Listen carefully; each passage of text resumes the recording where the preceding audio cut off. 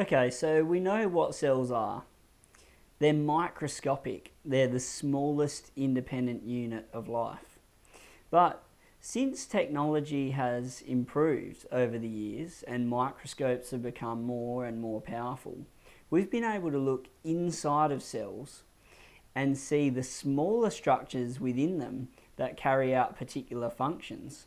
Those are called organelles, and that's what this video is about. It's about cell structure and function, and we're going to be looking at these things called organelles.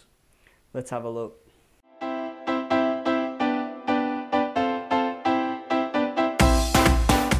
So before we do begin, this lesson's focusing on eukaryotic cells.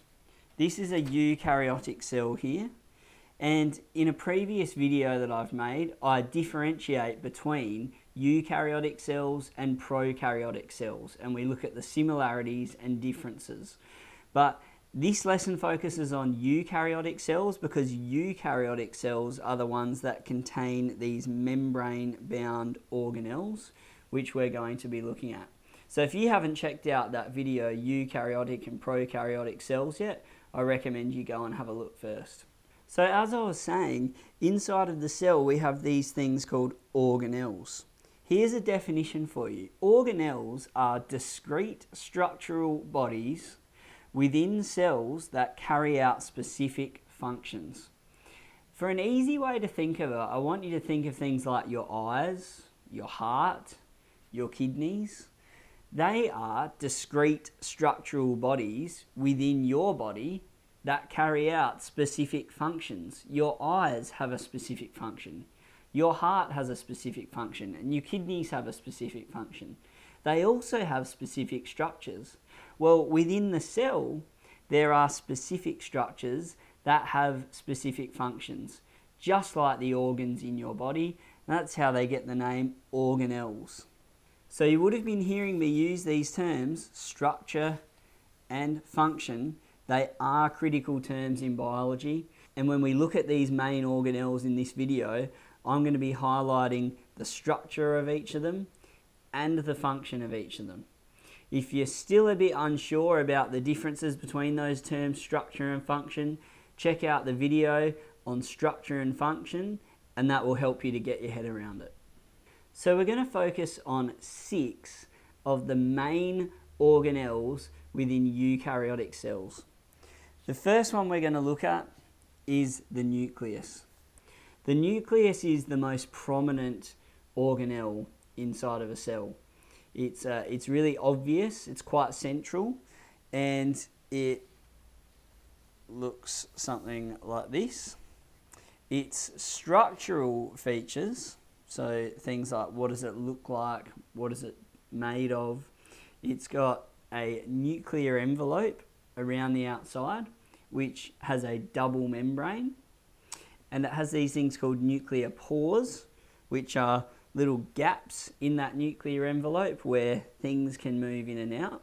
The main role of the nucleus is to house the genetic information of the cell, which is of course the DNA. And in this diagram, the DNA is in the form of what we call chromatin. You can't see the chromatin. It's not like when DNA is condensed into chromosomes. Let me just remind you, these are much bigger than what we've got in our diagram there, but these are human chromosomes. There's 23 human chromosomes. This is when the chromatin gets condensed and packed together when the cell is going to divide. But when the cell is not in the process of dividing, the DNA exists as chromatin, which is what we have here. So the DNA is housed inside of the nucleus. The nucleus also contains a section called the nucleolus. The nucleolus we don't focus on a lot, but is where ribosomal RNA is produced. So the function of the nucleus is that it is the control center for the cell. It controls all cell activities. And for that reason, I often get my students to remember the nucleus as though it is the brain of the cell. If you want to make an analogy, you could think of it as the brain of the cell. Think of it as the brain of the cell, but don't describe it to someone as the brain of the cell, because they'll be confused. What are you talking about? Cells don't have a brain. It's thought of as the brain of the cell because its function is to control cell activities. So when asked what the function of the nucleus is, the best answer you can give is that it controls cell activities.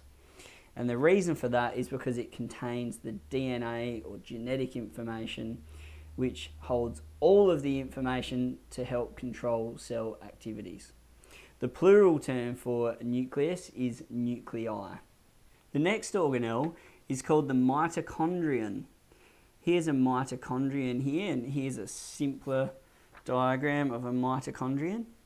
The structural features of a mitochondrion are that it again has a double membrane.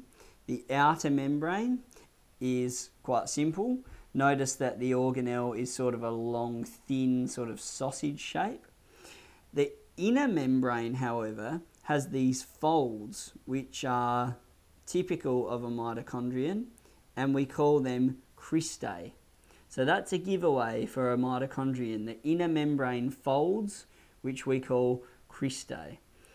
You'll also see inside here some mitochondrial DNA. And in the simpler diagram, you'll see the cristae is the giveaway that we're looking at a mitochondrion. So they're the structural features. The function of the mitochondrion is that it is the site of the latter stages of aerobic respiration. Aerobic respiration is where glucose is broken down to release a great deal of energy. So a way to remember the function of the mitochondrion is to think of it as the powerhouse of the cell. Again, please don't describe it as the powerhouse of the cell. Just use that to remember it. And that's because it's involved in energy production in the latter stages of aerobic respiration. The plural for mitochondrion is mitochondria, so ending in IA instead of ION. Now, many mitochondria are often found in areas of cells that need lots of energy. So, for example, the sperm has lots of mitochondria located around the tail where it requires energy. Our next organelle is the chloroplast. The chloroplast is only found in plant cells. The chloroplast structural features are fairly complex. There's quite a few that are labelled in this diagram. It contains again a double membrane, the external membrane and an internal membrane. Inside of a chloroplast, you find these flattened membrane enclosed sacs called thylakoids. And the thylakoids are often stacked up, and the stacks we call granum, or the plural term for those is grana. Surrounding those grana is a fluid called stroma. So basically, inside of our chloroplast, we've got grana, the stacks of thylakoid discs, and the stroma, the fluid surrounding it. Now, you'll notice the green colour. That's very important because the thylakoid membrane contains pigments, and one of the key pigments is called chlorophyll, which is a green pigment that's very good at absorbing light, which is important because the function of the chloroplast is that it is the site of photosynthesis. And photosynthesis is the process where water and carbon dioxide are converted into glucose, that very important sugar molecule for energy, and that process is done using light energy. And chlorophyll inside of the chloroplast is the pigment that can absorb light energy. So it's because plant cells contain chloroplasts that they can carry out photosynthesis. And it's because animal cells do not contain chloroplasts that they can't carry out photosynthesis. Here's just another diagram here. It's showing the same thing, but it's actually a photomicrograph. So this is an actual photo taken with a microscope. And you can see the stacks here. These are the grana. And then, of course, the fluid through the rest of that organelle is the stroma. Again, you'll notice DNA inside of the chloroplast. DNA is inside of the mitochondrion and the chloroplast. And that actually is a really interesting piece of evidence for where chloroplasts and mitochondria are thought to have originated from. They're actually thought to have started out as bacterial cells. And there's more about that in a video about endosymbiosis. So check that one out if you're interested. This one's a very simple organelle. It's called the vacuole. I've got two cells here. I've got an animal cell and a plant cell. The structure of the vacuole is it's simply a large fluid-filled space surrounded by a membrane. So very simple structure. The function of the vacuole, if I can fit this in, is storage of things like water and oil. It's also responsible for maintaining osmotic balance and cell shape.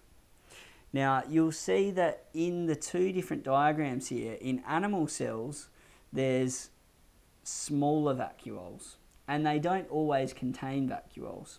In plant cells, they have a large central vacuole, and that large central vacuole contains lots of water, and it's critical in maintaining the plant cell shape. Now, we also talked about osmotic balance. Osmosis, as we know, is to do with the movement of water. So that the vacuole containing water is critical in maintaining the balance of water movement within the cell. Second to last organelle here is the Golgi body, or often referred to as the Golgi apparatus. The structure of the Golgi body, as you can see, it just has these simple sort of membrane sacs, and there's also these membrane enclosed little parcels called vesicles. That's their name there, vesicles.